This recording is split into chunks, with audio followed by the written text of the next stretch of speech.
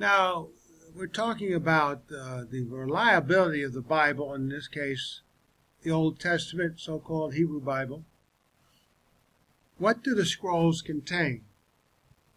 A lot of people don't want to go into it, a lot of detail, but it's important to know what it actually says and to verify how little difference it is 1,000 years earlier to the text that we have manuscript evidences in the first one later.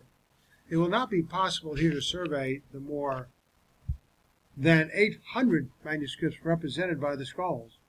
The following is a sample of the texts that have been studied for the last 40 years, including most of the older works on which the scrolls were based, and the recently published texts from the Cave 4. These texts can be grouped in categories: biblical text, biblical commentaries, sectarian texts, and pseudephigraphical texts, apocalyptic texts, and mystical or ritualistic texts.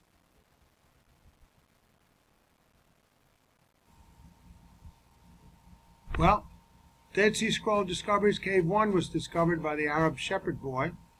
From it, he took 7 or more or less, complete scrolls and some fragments. And so the story goes, his father or adults came around and said, well, let's rip it all up into small fragments rather than sell one scroll. We'll make more money. Anyway, Isaiah A. St. Mark's Monastery Isaish Scroll is a popular copy with numerous corrections above the line of in the margin. It is the earliest known copy of any complete book of the Bible. And Isaiah B., the Hebrew University Isaiah, is incomplete, but its text agrees more closely with the Masoretic text than does Isaiah A. Other Cave 1 fragments. This cave also yielded fragments of Genesis, Leviticus, Deuteronomy, Judges, Samuel, Isaiah, Ezekiel, Psalms, and some non-biblical works, including Enoch, sayings of Moses, previously unknown, Book of Jubilee, Book of Noah, Testament of Levi, Tobit, and the Wisdom of Solomon. An interesting fragment of Daniel, containing Daniel 2:4, where the language changes from Hebrew to Aramaic, also comes from this cave. Fragmentary commentaries on the Psalms, Micah, Zephaniah, were also found in Cave 1. Whole plethora. So they could gauge how accurate these copies were and how it's been transmitted.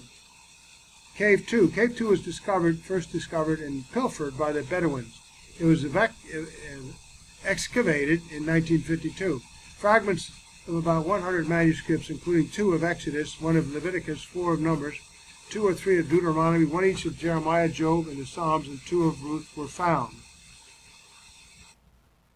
We have Cave 4, Partridge Cave, or Cave 4. After being ransacked by Bedouins, was searched in September 52 and proved to be the most productive cave of all. Literally thousands of fragments were recovered by purchase from the Bedouins. They took these manuscripts and ripped them up to make more money by selling pieces. And it took a long time to figure out how those pieces went together, or by the archaeologists sifting the dust in the floor of the cave. These scraps represent hundreds of manuscripts, nearly 400 of which have been identified. They include 100 copies of Bible books and all of the Old Testament except Esther. Amazing. A fragment of Samuel from Cave 4 is thought to be the oldest known piece of biblical Hebrew. It dates from the 3rd century BC. Also found were a few fragments of commentaries of the Psalms, Isaiah, and Nahum. The entire collection of Cave 4 is believed to represent the scope of the Qumran library, and judging from the relative number of books found, their favorite books seem to be Deuteronomy, Isaiah, the Psalms, Minor Prophets, and Jeremiah in that order. In one fragment containing some of Daniel 7:28 and 8:1, the language changes from Aramaic to Hebrew. We have Cave 7 to 10. These Cave 7 to 10, examined in 1955, produced no significant Old Testament manuscripts. guess I can put a T in there. Cave 7 did, however, yield some disputed manuscript fragments that have been identified by Jose O'Callaghan as New Testament portions. If so, they would be the oldest New Testament manuscripts dating from as early as AD 50 or 60. Cave 11. This cave was excavated in early 1956 and produced a well-preserved copy of 36 Psalms, plus the apocryphal Psalm 151, previously known only in the Greek text. A very fine scroll of part of Leviticus, some large pieces of an apocalypse of the New Jerusalem, and an Aramaic Targum, paraphrase of Job, were discovered. Several recent studies of the Dead Sea Scrolls provided detailed descriptions and inventories. Gleason L. Archer, Jr. provides an appendix to his survey of Old Testament introduction. We have a chart here. You can take a look at it. Just an accounting of it. An amazing amount of material. And basically, I say, what have we discovered with these Dead Sea Scrolls? Nothing new. They go way back, earlier, much earlier than what we had at the time in, was it 1948? And it verifies the transmission of the text remarkably, almost supernaturally well, although God allowed for human error. And yet, he had a number of people who were just so diligent about making sure that they were transmitted properly that virtually we have what was originally written. Morabat discoveries. Prompted by their profitable finds as Qumran, the Bedouins pursued their search and found caves southeast of Bethlehem that produced self-dated manuscripts and documents for the Second Jewish Revolt. Systematic exploration and excavation of these caves began in January 52. The later dated manuscripts helped establish the antiquity of the Dead Sea Scrolls. From these caves came another scroll of the Minor Prophets, the last half of Joel through Haggai, that closely supports the Masoretic text. The oldest known Semitic papyrus, palimpsest, inscribed the second time in the ancient Hebrew script, dating from the 7th, 8th centuries BC, was found there. So they had, and we still have with these manuscripts all over the world, the ancient Hebrew text from which the Masoretes used sources or were able to compare, and we find hardly any significance as the transmission from one century to the next. The significance of the Qumran documents to textual criticism can be seen in the following perspectives from Old Testament scholars. First and foremost, the Dead Sea Scrolls take the textual scholar back about 1,000 years earlier than previously known Hebrew manuscript evidence. Prior to the Qumran discoveries, the earliest complete copies of Old Testament books dated from about the early 10th century A.D. The earliest complete copy of the entire Old Testament dated from the early 11th century A.D. The Dead Sea manuscripts thus gives much earlier evidence for the text of the Old Testament than anything previously known. Prior to the discovery of the scrolls at Qumran, the oldest extant manuscripts were dated from approximately AD 900. Some manuscripts of the Dead Sea Scrolls, which included copies of Isaiah, Habakkuk, and others, were dated back to 125 BC, providing manuscripts 1,000 years older than previously available. The major conclusion was that there was no significant difference between the Isaiah scroll at Qumran and the Masoretic Hebrew text dated 1,000 years later. This confirmed the reliability of our present Hebrew text. Together with extant material, the Dead Sea Scrolls, will do much to extend the frontiers of knowledge in the history of areas of history, religion, and sacred literature. There can be no doubt that the Dead Sea Scrolls have ushered in a new era of biblical study in which that was known will be confirmed. So far, we haven't found anything better. In conclusion, we should accord to the Masoretes the highest praise for their meticulous care in preserving so sedulously the consonantal text of the Sopherim, which had been entrusted to them.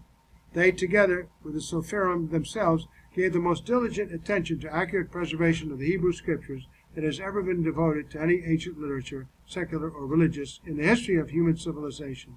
So conscientious were they in their stewardship of the holy text that they did not even venture to make the most obvious corrections, so far as the consonants were concerned, but left their vorlage exactly as it had been handed down to them. So they know what they corrected, what they found in error, they left the error in and they made corrections.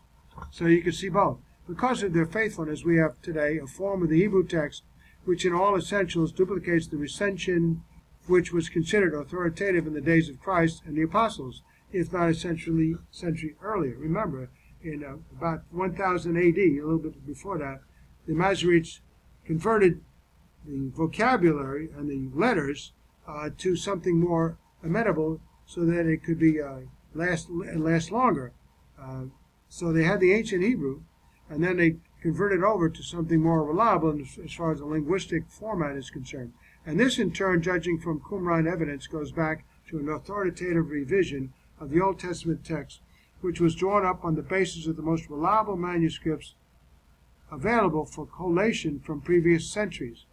These bring us very close in all essentials to the original autographs themselves and furnish us with an authentic record of God's revelation. Conclusion. Check against the Dead Sea Scrolls. With the discovery of the Dead Sea Scrolls, scholars of Hebrew manuscripts dated 1,000 years earlier than the great Masoretic text manuscripts, enabling them to check the fidelity of the Hebrew text. There is a word-for-word identity in more than 95% of the cases, and the 5% variation consists mostly of slips of the pen and spelling. The Isaish Scroll 1Q1SA from Qumran led the Revised Standard Version translators to make only 13 changes from the Masoretic text. 8 of those were known from ancient versions, and few were significant. Of the 166 Hebrew words in Isaiah 53, only 17 Hebrew letters in the Isaiah B scroll differ from the Masoretic text. 10 letters are a matter of spelling, 4 are stylistic changes, and the other 3 compose the word for light, in which does not affect the meaning greatly. Furthermore, that word is also found in the same verse in the Septuagint and in the Isaiah A scroll. Non-Hebrew manuscript evidence. The various ancient translations, called versions of the Old Testament, provide the textual scholar with very valuable witnesses to the text. Very often, sometimes I have found that they're more accurate in the rendering because it was 3rd century BC.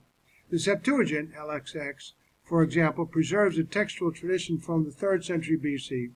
These and the Masoretic text provide 3 Old Testament textual traditions that, when critically evaluated, supply an overwhelming support for the integrity of the Old Testament text.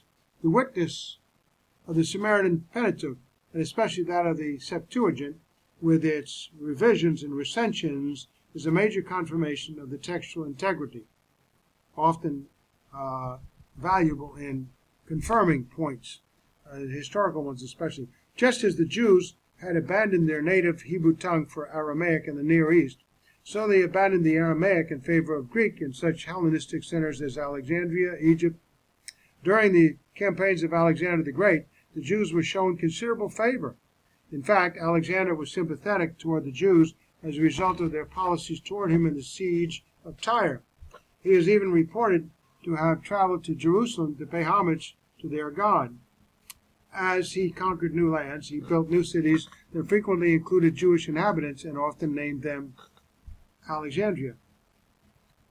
Because the Jews were scattered from their homeland, there was a need for the scriptures in the common language of the day. The name Septuagint, meaning 70, and usually abbreviated by the use of the Roman numerals LXX, was given to the Greek translation of the Hebrew scriptures during the reign of King Ptolemy of Philadelphia of Egypt.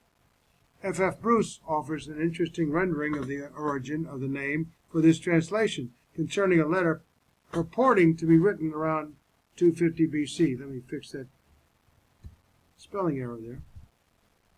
More realistic, a short time before 100 BC.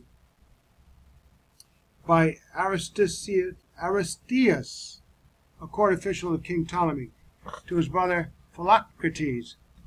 Bruce writes,